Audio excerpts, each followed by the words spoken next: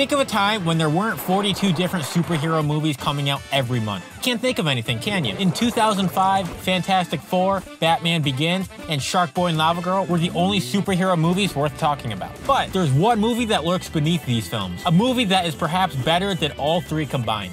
Well, Sharkboy and Lavagirl kinda slaps though, and Chris Evans as someone who isn't Mr. America is a period of time we all forget about. But back to the script. A movie so good that it's better than most superhero slop we get nowadays. The film I'm talking about, which you've seen in the thumbnail, is Sky High. Disney doesn't make these kind of movies anymore, and it's sad. Personally, I hate Disney, but they've produced movies that slap harder than Marshall Erickson. We have our main guy, Will Stronghold. He lives in a world where there are a lot of superheroes, but his parents are the most popular heroes around. Together, they share Superman's abilities. His father is super strong, which makes him practically indestructible, and his mother can fly and kick ass. Together, they're called the Commander and Jetstream. I don't know about you, but Jetstream sounds like another way of saying you really have to pee. Instead of working as a journalist like Superman, these two work as real estate agents. While they're saving the world from evil, everyone sees them as superheroes, but all Will sees is his dad in tighty whities. Will, we're not even 2 minutes into the movie, and you're already making this pretty weird.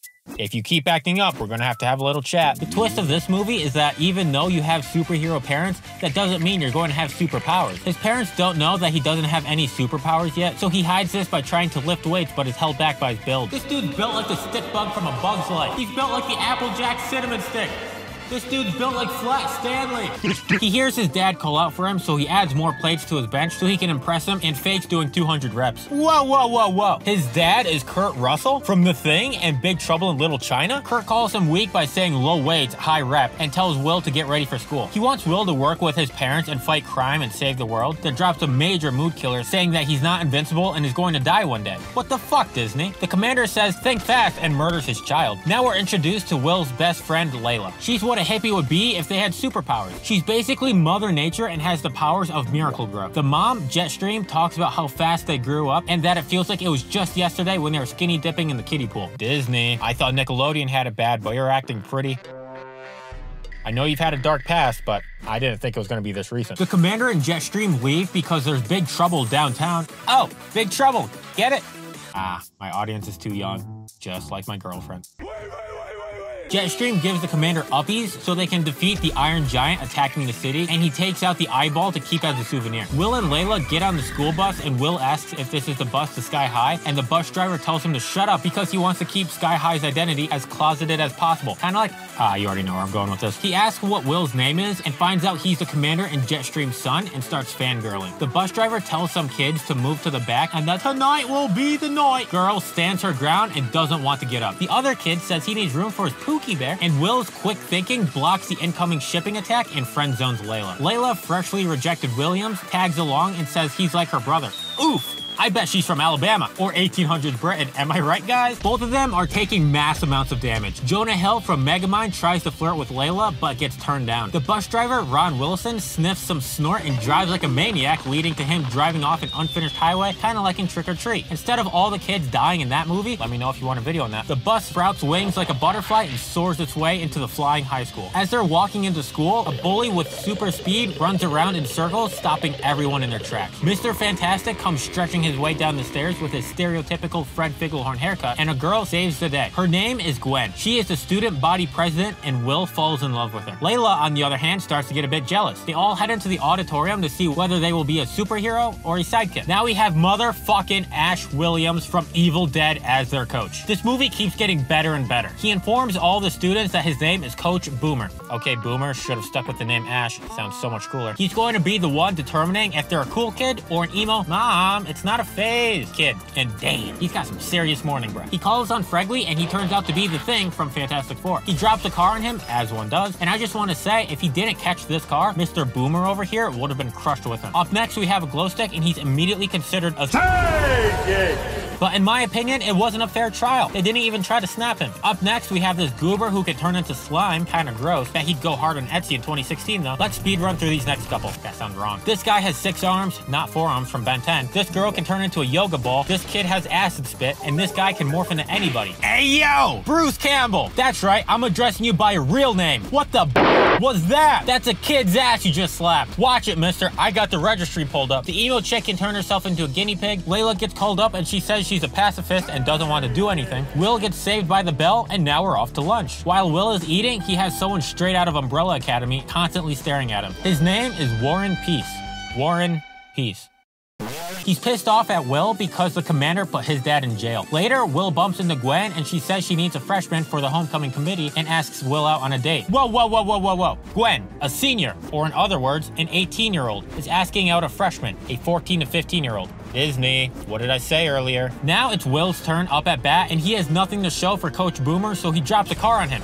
That's the entire movie, folks. Hope you enjoyed it. He heads to the nurse's office and gets told there's a chance that he's never going to receive superpowers. Ruh-roh. Even though he has 2 super parents, that doesn't make him a trust fund child. The same situation happened with the bus driver. Damn, that's so sad. Alexa, play Despacito. Will goes home to talk to his dad, and he shows him his secret sanctum, also known as the Man Cave Bromart, and Will is not allowed to bring anyone in here under any circumstances. Will gets shown his dad's proudest possession, which is Royal Pain's pacifier. Kurt met Jetstream while beating them up, and that, Will, is how he met your mother. The eyeball souvenir turns on, and we see these 2 evil doodads peeking through. Later, Will's sitting on the roof in, 2000s fashion. Skirt, jeans, flip-flops, At school, they're learning how to be a Take it! Will learns that his teacher used to work with his dad, and the teacher gets butthurt that his dad never brought him up. Womp womp. He then asks if his mom ever mentions him, and she never has. What a sad little man. At Will's Dungeons and Dragons game, his dad shows up, and he's dressed up like one of those freedom-flavored popsicles. In the kitchen, he's making a sandwich, and I don't know if you know this, but I make a cameo in this movie. Right here, you can see that I'm Wonderbread. Will walks in and tells his dad that he's a sidekick, which in this world is basically like coming out of the closet. Dad, I'm not a hero, I'm gay. Take it! Like the stereotypical homophobic guy, he gets mad and everything goes boing. Will says he's proud to be himself, and the dad says, nuh-uh, you're gonna be what I want you to be. What month are we in? You better change your attitude. He goes to the Man Cave Bromart because he's pissed, and damn, I feel bad for the mom. The next day at school, the bullies make Will trip and spill all of his lunch on. He gets pissed and starts shooting fireballs at him. He really needs to get his eyes checked. He's missing so many shots. Will finally discovers he has super strength and throws him back into Hot Topic. He gets back up and tries to fight him again, but just gets clowned on. Both of them get in trouble and are thrown into a detention room that suppresses their superpowers. Later, Will busts open the door like, are you winning, son? His parents are pissed, and understandably so. He extinguished the kid at school. His dad brings him to the Man Cave Bromart and reveals that he isn't mad at him. Will and Kurt hug, and this is the first time his dad can hug him without holding back. Damn, this movie just got really sad. The eyeball is still stalking them, and they learn that Will has his father's powers. The next day at school, Will gets transferred to the hero class because he's no longer a Take it!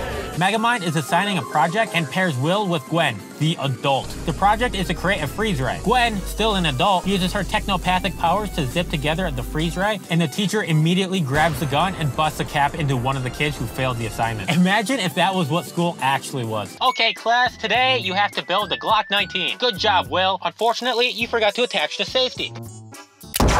At lunch, Will's friends get bullied and the heroes don't let them sit at his lunch table, so Will makes up for it by inviting Layla out to dinner that night. In gym class, they're playing a game where they have to save a mannequin from a bunch of blade traps and the 2 bullies. Will gets paired up with Warren Peace and gets his eggs scrambled because the Flash is just too quick for him. Will does a ground pound, sending Mr. Fantastic into the air, which ends with him being tied up to a pole. The Flash runs around Warren so fast that it gets rid of the oxygen in the air, leaving him to be eliminated in front of a crowd of people. Guys, this is about to be murder, right? Will grabs the speedster and sends him flying towards his boy toy. He grabs Warren and chucks him at the Citizen, making those 2 the first freshmen to ever win at Save the Citizen. Will goes home and sees Gwen already at his house. Kinda creepy, not gonna lie. Don't know how she found his address. I guess she's on her stalker arc. She joins them for dinner, which leaves Layla all alone at the restaurant. Gwen asks Will's parents to go to the homecoming dance and be the guests of honor, and they're delighted to go. Back to Layla, it turns out Warren works at the restaurant, and he's able to sniff out that Layla is in love with Will. Meanwhile, Will is walking still an adult Gwen home, and she asks him out to homecoming. There is a big age gap between these 2. Will meets up with Layla the next day, and she's ready to tell him the truth, but Will just goes on and on about Gwen asking him out to homecoming. She retaliates by saying Warren invited her to homecoming just to piss him off. That night, Gwen throws a party at Will's house without his permission, and she keeps gaslighting Will, telling him that everything she is doing is good. She wants to be alone with Will, so he takes her to the Man Cave Bromart, then the pacifier gets stolen. Who would have guessed? When Layla stops by, Gwen tells her the worst shit to ever ever tell someone, and she never wants to talk to Will again. When Will asks what she said to her, Will breaks up with Gwen, and she gets so butthurt about a kid dumping her. Will ends the party, and his parents show up to end it as well. He calls Layla to let her know that he's going to the restaurant so he can apologize, and runs into Warren, who dumps the beans on him, letting him know that she liked him. Later, Will's looking through his dad's yearbook since he left to go off to homecoming, and notices that Gwen is in his yearbook holding the pacifier. Realizing the pacifier is now stolen, he calls his bus driver, and Gwen thanks his parents for showing up to homecoming and reveals that she's a royal pain in the ass. The villain from the flashback. I bet she's a Gemini. She shoots the commander, and he does the chest launch that David Hasselhoff does in the SpongeBob movie to try and deflect it, but in the end, he turns into a little baby. She shoots up the homecoming dance and turns everyone into little turds. Just take it! Vent and his glow stick powers turn out to be pretty useful. Will shows up to the function and sees the glow, so he frees them all from the vent. The bullies, who I guess are now villains, show up, and Will roadrunners his ass out of there to meet up with Gwen. And it turns out that when the pacifier got destroyed, she turned into a baby. And wait, hold up. Multiple things are going on here. First of all, isn't that the pacifier? How did it get destroyed if it's right there? And second of all, ew! If you're 20 that get transformed into a baby, are you still 20? Is Gwen's superpower being a 40-year-old who made out with a 14-year-old? Take it! She drags him back into the school for the final battle, and she gets tossed around like a rag doll. She flies up into the disco ball and turns into Deadmau5. Meanwhile, Layla uses her powers to Jumanji the cheerleaders, and how is she not a hero? She's basically Poison Ivy. She finds out that the royal pain in the ass is going to make Sky High fall to the ground. Sky High? Please. More like ground low. Will gets sucker punched out of the building and is falling to his death. Guys, he's right behind me, isn't he? Will finally finds out he can fly and hits the girl. Will, I know she's evil and everything, but that's not okay. Apologize.